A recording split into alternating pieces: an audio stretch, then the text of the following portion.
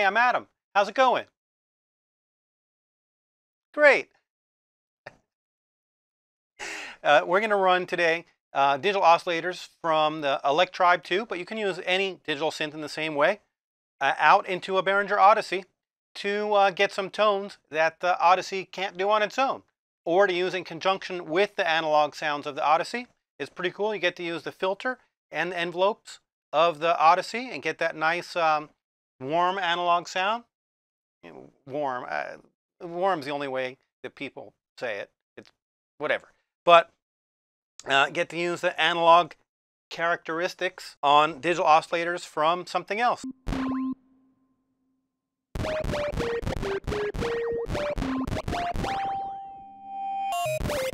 Wow, all kinds of stuff going up on there I didn't expect.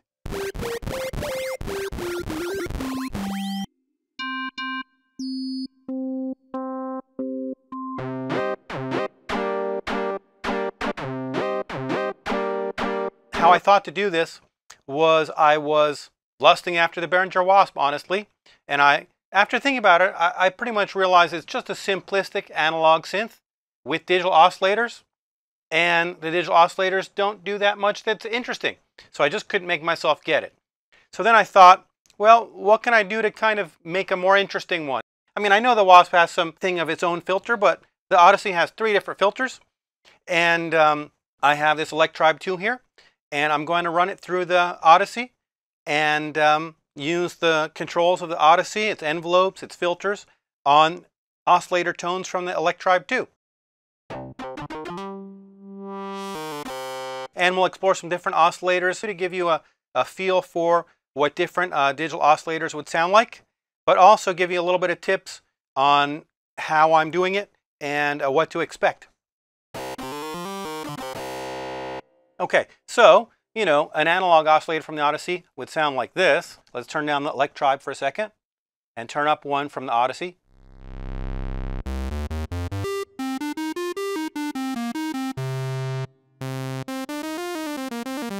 Okay? And to get the electribe in there, or really any digital synth, you just plug the MIDI output from the Odyssey into the electribe, or let's say Korg, micro Korg, or something like that. And you turn the volume up of the electribe and run the output of the synth right to the audio input of the Odyssey, and you'll have its tone right away. But there are some things to keep in mind. Have the filter of the digital synth off, so you're not getting any filtering from there. So right now I have it off.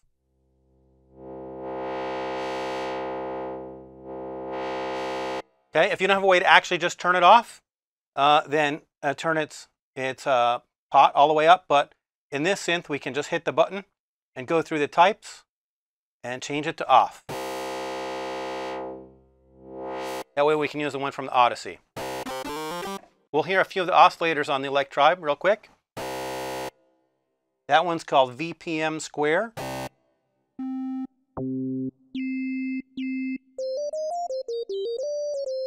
Okay, you can tell that that's very different than anything that you've heard come out of the Odyssey. Basically making our own hybrid synth here.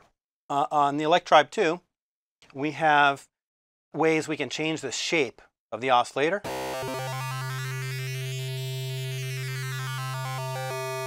So we can set a baseline of it, but we can also modulate that shape. You can do it right over here where it says modulation. So that way we can use an envelope on the electribe to modulate the oscillator shape. We have a depth and a speed. So we're going to set our baseline level here low. We want to be on EG os. There we go.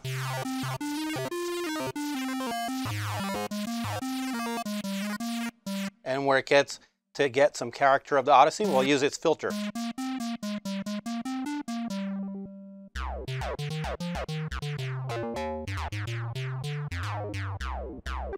I like to use short envelopes to the filter on the Odyssey to get that, you know, that bright, complex color of your digital oscillator in the very beginning, sort of like a transient. Because if you have it longer, you could do that too. It's just going to be, well, a lot of buzziness. Could be interesting buzziness. We'll try a few different oscillator shapes with that.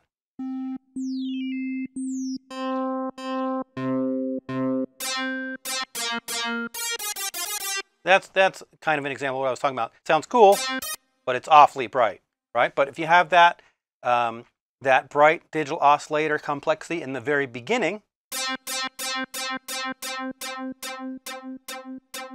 it can be pretty interesting.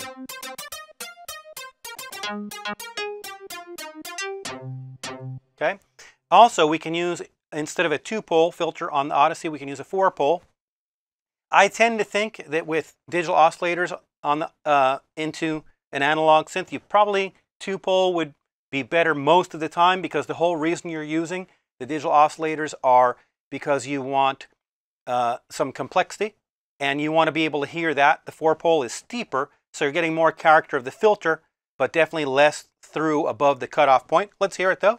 You know, it might be nice to have some murky bass sounds or some smooth leads with just a little bit of that digital color peeking through the top. Let's hear this same sound with a 4-pole. Here we go. We need to compensate the volume for that a little bit.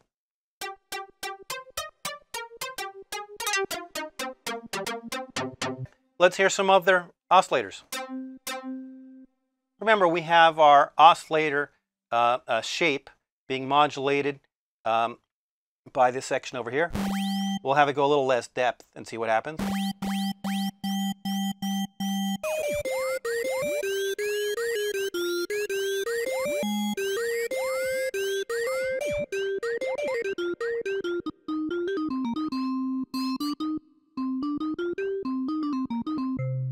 Okay, and we can also mix in oscillator, an analog oscillator from the Odyssey along with the digital to have a little more, I would say, tonal beef, you could think of it as, with some of the extra harmonics going on above it. So get some of that high stuff back in there and bring in an oscillator. Well, you have to tune them.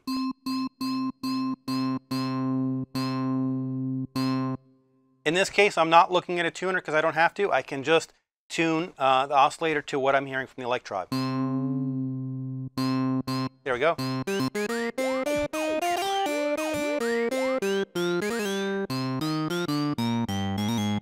That's an interesting concept. Let's hear some other oscillators on top of a saw wave from the Odyssey. Actually, let's do it with a square wave so we get a little less harmonics from, well, it's not less, just different harmonics, but maybe a little less bright.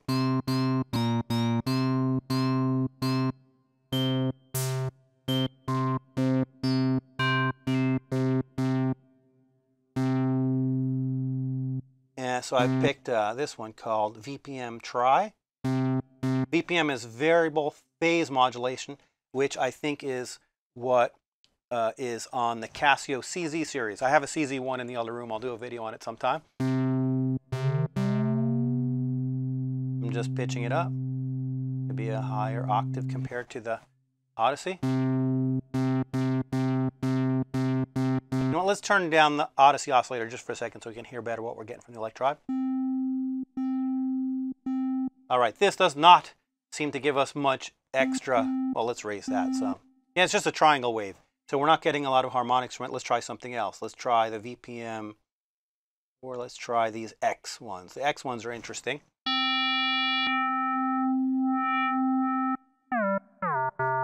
That definitely wants to be the octave back down, so let's try that.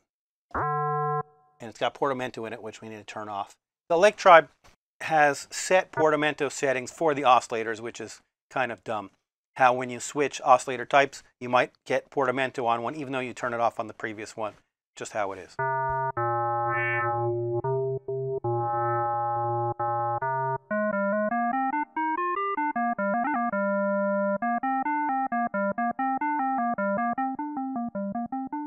And let's mix in that square from the Odyssey.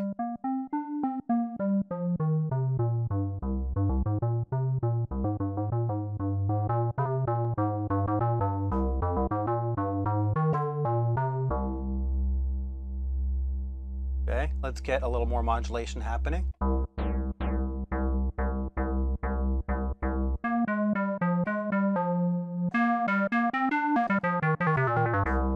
Okay, let's hear it without the Odyssey.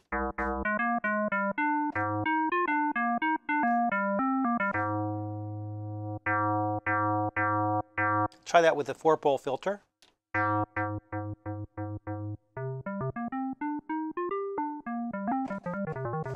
All right, that's a good example of a sound that an Odyssey can kind of do on its own,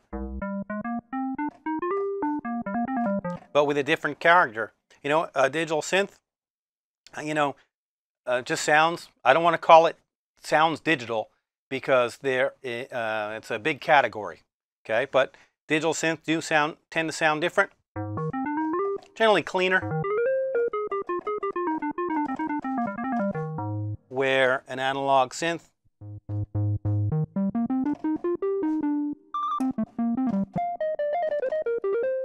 sounds a different character. Okay, we do have some, sounds like cross modulation going on, which is what this shape is doing. It's being filtered pretty heavily from the Odyssey right now. You can see if I put the filter back up.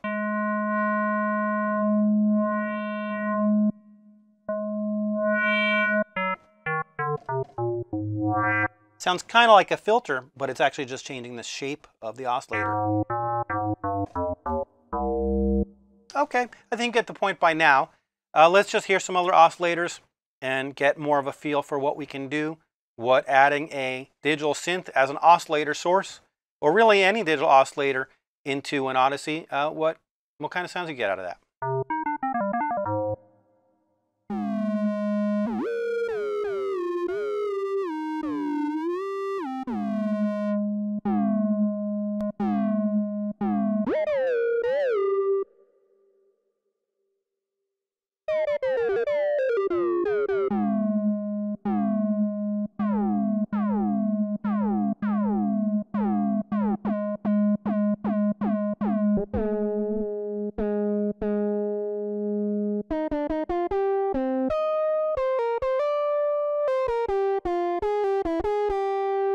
So that 2-pole lets those nice upper stuff going on through a little bit. Where the 4-pole, this middle 4-pole, the 40-35, makes you hear it less than the 2-pole.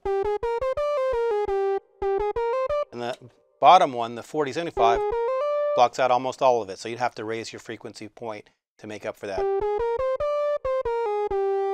Still don't get that much, not nearly as much as the 2-pole.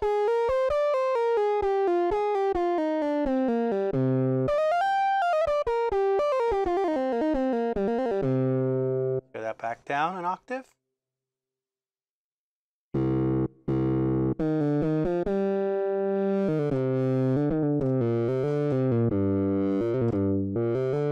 In this case, this oscillator isn't giving me that much bright stuff, so I'll get a little bit of bright stuff here from the saw wave, where what I have from the electribe is a little more vocal, sounding a little vowel-y. And we'll get a little bit of bright stuff above that. And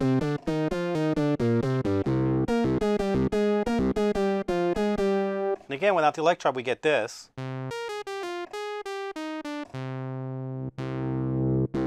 Put them both together.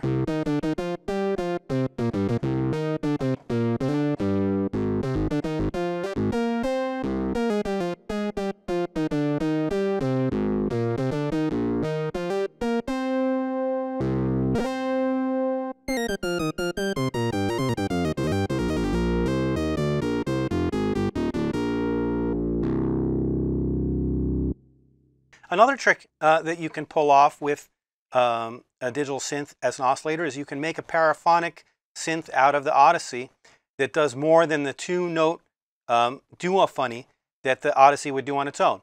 So the electribe can do 4 notes at a time, and well, we'll play some 4-note chords out of the Odyssey. I'll just turn the Odyssey down. Well, turn that oscillator of the Odyssey down, which is VCO1 we were hearing. Okay, I'm going to hit Menu. And it's set to voice assign mono. Okay, and I'm going to set that to one of the poly modes. And now I can play 4-note chords. Just pitch that octave back up. clipping a little bit. So there is no volume control of the audio input specifically on the Odyssey, so we have to do it from our source, which is going to be the volume knob on the electribe, because we're clipping the input some. So now I can play 4-note chords.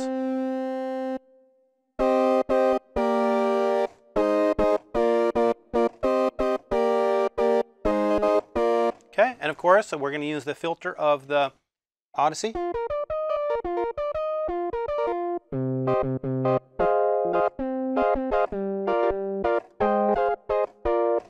Let's try a different oscillator one besides sines. We can get a little more highs in there. Okay.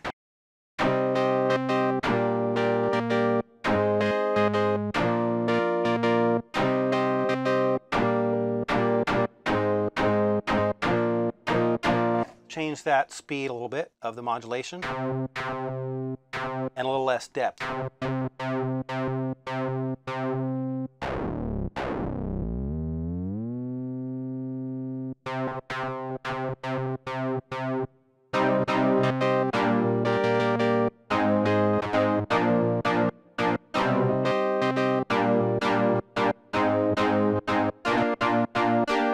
Let's try the 4-pole for that.